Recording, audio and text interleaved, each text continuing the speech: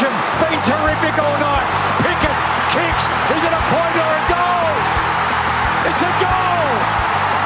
And the Blues fans' hearts break all around the country.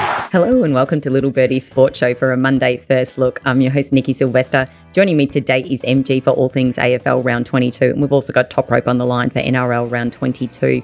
First Look is proudly brought to you by Little Birdie TV, topsport.com.au, Punting Form and Manscaped for the very best in men's grooming. MG, how was your weekend? You had a great night on Saturday night? Yes, you did. Yeah, it was.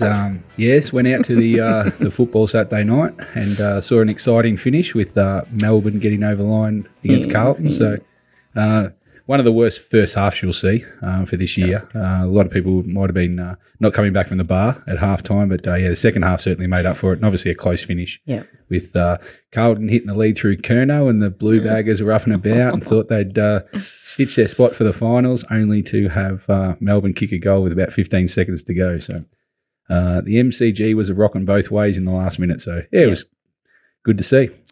Thrilling stuff. And I'm not even a Carlton supporter, but I think I was texting you just going, how are they not holding the ball?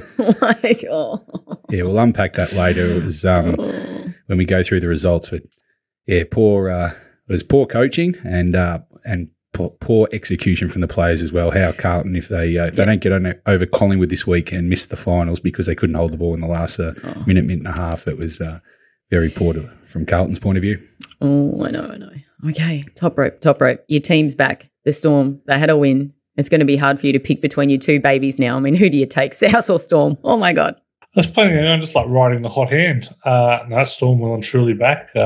Did a job on the Panthers last week. And Souths, absolutely whacked the Eels 26-0. So a couple of very impressive performances there. So, South's probably shaping up as the top contender to Penrith, which puts us in good stead because Thursday night we've got a replay of last year's grand final and a possible look at this year's grand final. Can't wait. And just give me a quick rundown on the golf, because when I left for home, the playoff was just starting. So give me a quick rundown on the golf, the FedEx Cup. Oh dear, the wildest golf playoff you've ever seen in your entire life. It was, you missed, wow. Zalatoris and Straka could not have done any more to lose that tournament. Straka found the water on the second playoff hole. He found the edge of the water, could have played it, chose not to, took a drop, then put it within about 6 feet. Zalatoris almost went OB, chipped out, put it within about 12 feet. Binties went to another playoff hole, a fairly short par 3 with water on the right. Zalatoris hits his, and it bounces down onto the rocks, protecting the water.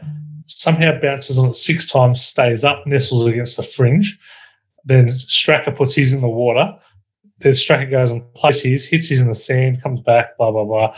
Zalatoris thought about hitting it, took back, had a drop, put it within kind of 5 feet, bin the putt, and first tournament win, but wild playoff between two guys who did not want to win. It was crazy. What were the betting fluctuations there, Toprope? I was watching the last couple of holes. I mean, it was crazy. The betting fluctuations must have been unbelievable. It would have been wild. At some stage, each of them would have traded at $1.20 at least. You would have thought so. Yeah, possibly even shorter than that for Straka on the second last hole when he put his within really close and Zalatoris got in the trees, but his iron game was spectacular. Almost missed the cut. Didn't almost miss the cut, but they were talking on Friday. His girlfriend said, "What are we going to do if you're not here for the weekend? Looks like you might miss the cut." So a handy comeback, 63 on Friday, and then coming back and getting the job done today. First win on the PGA. Was it? For Zalatoris, yeah. Okay, awesome. And obviously Cam Smith, everyone is just expecting him to obviously come out and say that he signed with Liv, but I don't know. I think the PGA are they're just trying to rub him off now. They just don't even want to talk about him. He hasn't confirmed it because he wants to see all this FedEx Cup money.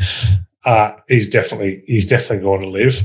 But I did find it amusing that they did decide to assess him a 2-stroke penalty a day after. They're just like, we're going to do everything in our power to make sure Cameron Smith doesn't win. So it was there's just a lot to play at the moment. I think the big question on Cam Smith is, does he go to Liv before or after the President's Cup? So A lot of people are hoping he will play in the President's Cup, but I fancy he'll be playing in that live event in Boston. Okay, the live event in Boston. That's your tip there. Now, can you talk me through the NFL preseason? Because apparently some of the games have been spectacular. MG's talking up the punting. Yeah, I think MG's probably a man for this one. He's been dominating on the punt. Yeah, good start to have. It's good to have NFL back on our TV screens. Probably, I think, speaking for Toprope, it's probably up there with our favourite sports to both watch and bet on. Mm-hmm. So even though it's preseason games, we found a few winners over the weekend. We couldn't tip them out because we don't have the package or anything going. Yep.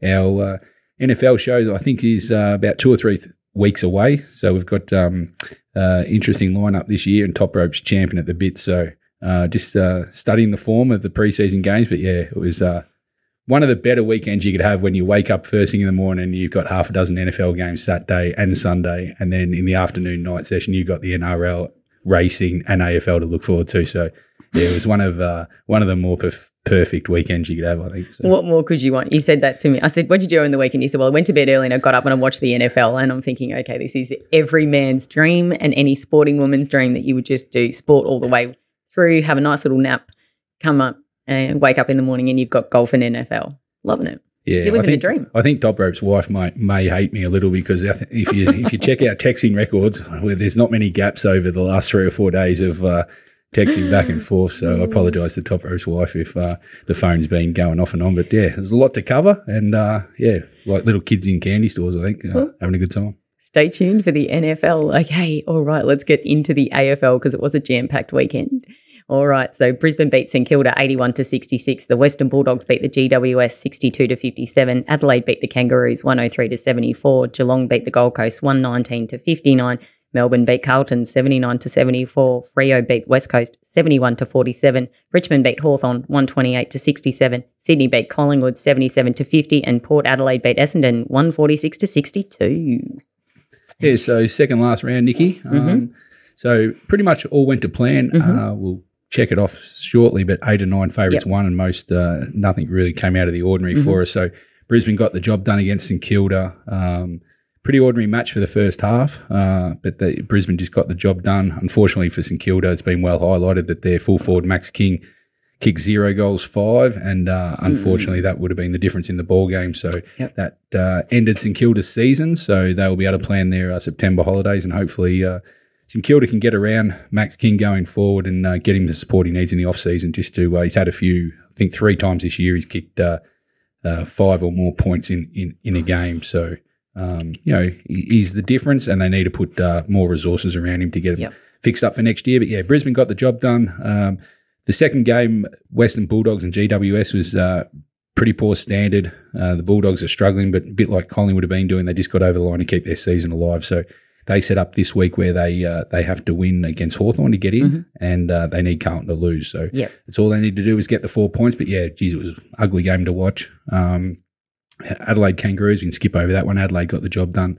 Both their seasons are over, but Adelaide is finishing with a bit of momentum going into next year, which is solid. And Kangaroos, unfortunately, they've got a lot of work to do. Maybe Clarko's the answer if they get him signed.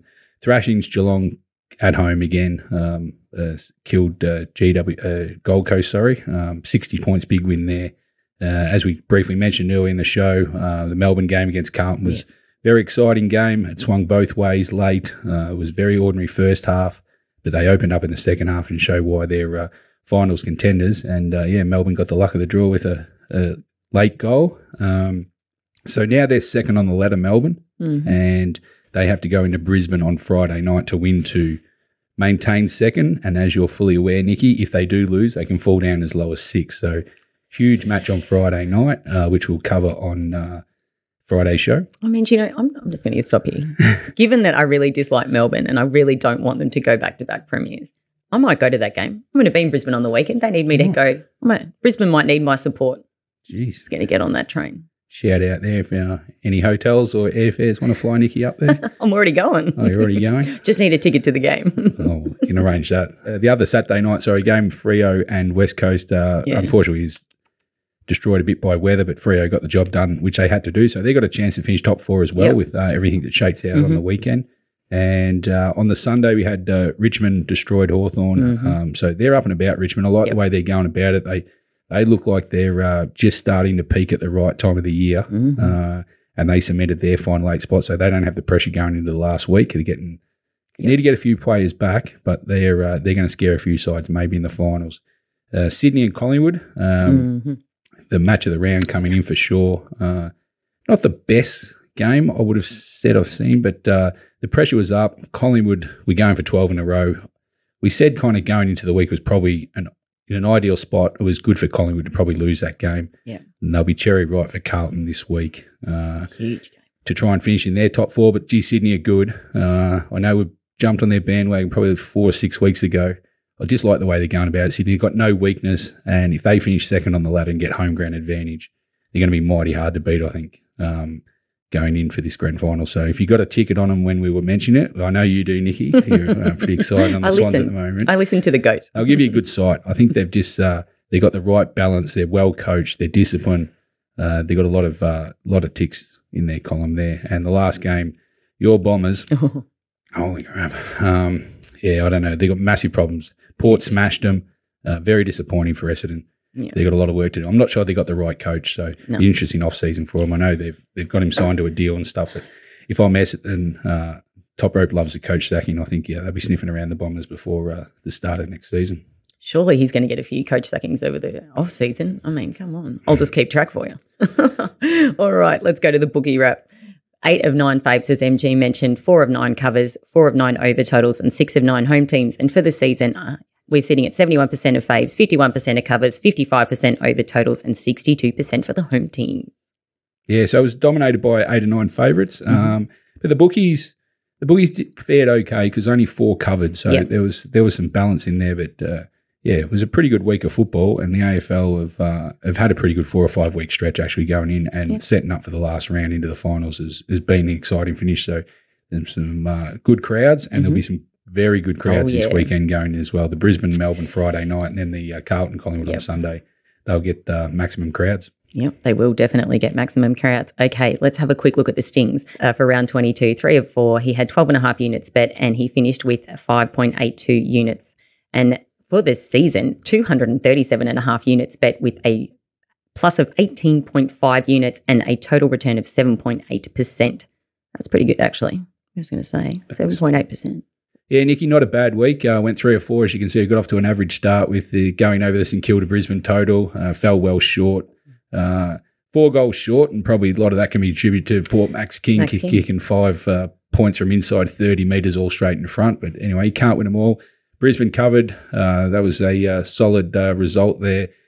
Easy watching the Adelaide Kangaroos game, and also the Geelong Gold Coast was a weather watch when we went through it on the Friday show, and the weather cleared. So again, anytime the weather clears or goes the other way, the bookies are generally slow to react. So they're games we try and circle around. So the total went from about 153 to 158, but just doesn't move fast enough when there was no weather. So it was an easy watch at 178. So solid week. Solid week for you, MG. Okay, now let's have a quick look at the Premiership market. Geelong 265, Melbourne 440, Sydney 550, Collingwood 8, Brisbane Lions 10, Richmond 13, Freo 15, Carlton 51, and Western Bulldogs 51. There's going to be a lot of movement, Nikki, going into this week, and especially after this week. We've got spots, as we've mentioned, 2 through to 6 will be sorted out with this few games going into this week. So Geelong are locked away at number 1, so their price won't move around too much. But there'll be a lot of fluctuations depending on the lineups this week. So stay tuned for that. But it looks like a cracking final series, I think. The AFL could not have asked for better scheduling really to go into round 23. Insane. Okay, now let's have a look at the Brownlow. Lockie Neal 245, Clayton Oliver 5, Brayshaw 530, Petrarca 8, Cripps 8, and Took Miller $8. Really the rest. Yeah, it's a pretty quiet week in the Brownlow this week, so we can skip straight over it. I don't think too many at the top featured. So, it might come down to this last round. We've got a few sides playing. The Brisbane-Melbourne game on Friday night with Neal, Oliver and Petrarca might decide the result of the Brownlow. Get watching, people, and decide who's going to be the Brownlow winner. Now, the Coleman medal, Charlie Curnow, $1.31. What has he got, a 3-goal lead over Hawkins? Or Cameron. And Cameron. And so Cameron at $3, Hawkins 21, Lynch 21, and Peter Wright 201. Yeah, you'd think a 2-horse race. So Curnow 62, Cameron 59, and then Hawkins back on 55. So betting about is, and Cameron's still a chance. I think he's the value. Oh, Cameron at the value. All right. Thanks, MG. Okay, punters. He's having a great season. You need the AFL Stings, and you can get that from $22 a week. I'm sure there's going to be a great finals package in there. So AFL Stings, $22 a week, and that is in Little Birdie Live TV shop. We'll take a quick break and we'll be back with Nick Toprope Tedeschi for NRL. Welcome back to First Look, proudly brought to you by topsport.com.au. Bet with a bookie you can trust. Bet with TopSport. Okay, NRL, here we go. Melbourne Storm, they beat Penrith 16-0. The Warriors beat the Bulldogs 42-18. Souths beat Parramatta 26-0. The Roosters beat North Queensland 32-18. Cronulla beat the West Tigers 36-12. Brisbane Broncos beat Newcastle 28-10. Canberra beat St George 24-22. And the Gold Coast beat Manly 44-24. Toprope. Yeah, it was a week of floggings, Nick. 7 of the 8 games decided by big margins. Storm, laid their claims to the Premiership with a 16-0 win over defending premiers. Penrith in Penrith was an impressive win. Warriors Dogs 18-all with about 15 to go. The Warriors got the job done late. They ran away 42-18 for a win that was very popular with the home crowd. Parramatta, bad loss against South, 26-0. The Bunnies absolutely airborne at the moment. Saturday footy, bit of a few worries here for the Queensland teams. Cowboys and Broncos both done very well this year. The Cowboys were never in that game against the Roosters, very poor, lost 32-18. But the Broncos beat the Knights 28-10, but dropped so much ball. Should have won that game by 50. So very, very poor from Brisbane. The only close game of the weekend, the Raiders beat the Dragons 24-22. Dragons made a break late in the game. Should have been given a penalty on a full time to level the scores. Referee gutlessly swallowed his whistle. Funnily enough, the same thing happened 6 weeks ago when the Dragons laid over the Raiders. They were down by 2. So, according to the NRL, 2 wrongs do make a right. And the Titans, only their 4th win of the year, but 44-24 over Manly. Manly's results since their 7 homophobic players decided not to play. Lost to the Roosters when they all missed. And then 2 games back since, they've been flogged by the Eels, and they've conceded the most points to the Titans in the entire season, 44. Roundly hammered, so their season is now done and dusted. Thanks, Toprope. I agree with you. Their season is cooked. Okay, the bookie wrap, 5 of 8 faves, 3 of 8 covers, 5 of 8 over totals, and 5 of 8 home teams. And for the season, 69% of faves, 49% of covers, 54% over totals, and 59% for the home teams. Yeah, numbers you kind of expect this time of year. We're kind of seeing that slight lean into the overs. You're certainly seeing some overs games here. We were some big we had teams reached 60, kind of 4 or 5 games reached 40. They could have reached a lot more. So I'll be sticking with the overs for the last couple of rounds of the season, that's for sure. Okay, the overs there for the last couple of rounds. All right. Now, after round 22 for the GGOA results, 5 of 6, he had 18.5 units bet and he won 14.6 units. And for the season, 62 out of 55, 294.5 units bet. You've won 49.11 units, and that is a return of 16.67%. You'd be shut down at every bookie then. Lucky I put enough rubbish around it, Nikki, to keep me viable. So, and I just want to say, multi anyone? For the last 2 weeks, that is 11. You've only gotten 1 wrong out of the last 2 weeks, so 11 out of 12. That is insane. Insane. Yeah, it's been a good little run. We've been very happy with that. The Commonwealth Games has really given us the kick in the pants that we needed to get going. But no, look, it's a good time of year to just, you just really want to be on good teams and against bad teams. And pretty happy. I'll be pretty confident going into the last couple of rounds with being able to find a few bets. And it's no genius here. We're just riding in the hot hand. And the only one that you got wrong was the game that we went head-to-head against. So I picked Cronulla and you went West Tigers. I mean, I'm not saying I'm GGOA. You're way too good. Better than GGOA. 1-0. The Tigers' loss was the only loss for the week. I took the big plus there. The numbers kind of stacked up reasonably well. It was the smallest bet of the week, luckily, because no one likes backing the West Tigers. But yeah, the Warriors, first we declared them on the show last week against the Bulldogs. That line was absolutely stupid. I think they ended up jumping. That line moved to 2.5 by kickoff. But you always want to take on a team who has been absolutely flogged the week before. It is one of the best truisms in rugby league gambling. especially if they concede a lot of points, which the Warriors did. So they were a good bet. Bunnies never in danger there against the Eels. Roosters, Cowboys went over in the last minutes for late punters. So lucky for early punters, it went over a little bit earlier. So got the job done there. The Dragons had to score a couple of late tries to cover the 6 there. And the Gold Coast Manly total ended up jumping close to 54, 53.5 with most bookies, 54 with some, but covered the 46.5 easily and ended up making up 68. So comfortable winner. Okay, thanks, Toprope. Now, let's talk about Thursday night's game. So 7:50 p.m. at Core Stadium. As you said, it is the grand final rematch. South Sydney taking on Penrith. South's $1.55, Penrith $2.45, and the line is 4.5. Talk me through it. Yeah, who would have seen this line 6 weeks ago? But yeah, obviously no Cleary, no Luai. They'll be out for till at least the finals for Cleary, Luai about this year. And Dylan Edwards missed last week as well. So probably the 3 key spine players there, 3 of their 5 most important players are missing. South just absolutely firing with Latrell back, and it's not only his play; he's just getting the best out of Cody Walker. Cameron Murray's playing the best for his player of the year as well. So, don't know what the status of Dylan Edwards is. He's probably likely to play, but Penrith are not nearly as good away from him. They were well beaten by the Storm last week. The lack of cohesion in the halves and the failure to kind of get a good kicking game and be able to work off that, which has been the key to pretty much all the success, is really telling there. So they had 50 tackles inside the Melbourne 20 and couldn't crack them. So real worries there for how they're going to get points against good defensive sides. South obviously didn't concede a point against the Eels last week. Give me the Bunnies in this one. I think they'll absolutely flog the Panthers. Okay, a flogging is coming. Thank you, Toprope. Now, let's have a look at the Premiership market. Penrith, they're still $2.20. The Storm are $5.50. Cronulla $8. North Queensland $9. South Sydney $10. The Roosters $12. Para $19. Broncos $29. And the Canberra Raiders $2.01. A couple of teams just call out this week, potentially right up there. South's obviously flying. They've got a leapfrog Melbourne to get in the top 4. Could do it. $10 seems like a nice price there. Of course, no, the $29 MG a few weeks ago, our league expert. And Roosters, $12. They are hitting form at the right time of year.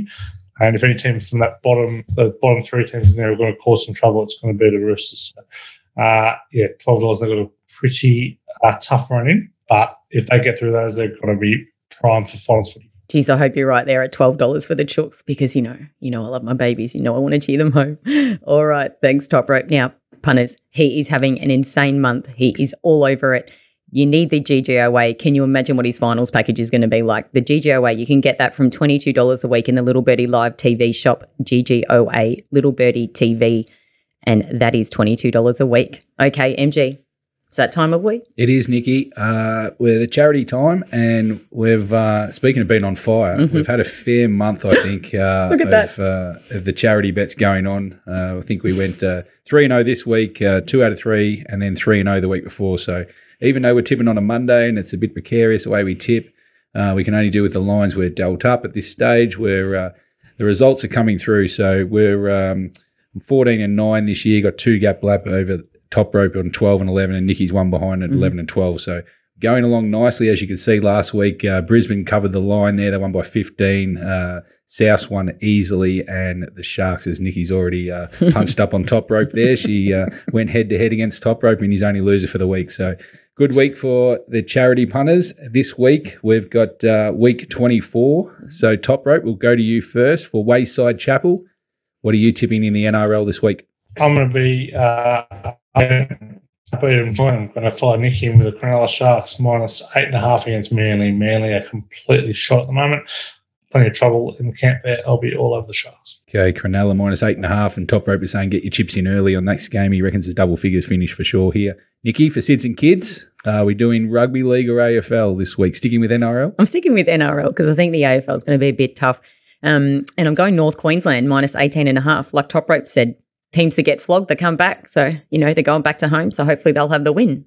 All right, Nikki, North Queensland minus 18.5 there. And in the AFL for my charity, which is Love Me, Love You, I am going to go in the big game, Collingwood v Carlton. I'm a bit surprised, actually, on my early ratings, how Collingwood and Carlton is a pick'em game. I know Collingwood lost to Sydney on the weekend, but, geez, I'd like to have a fair wager that Collingwood are going to start favouring this game. So Collingwood at pick'em for me.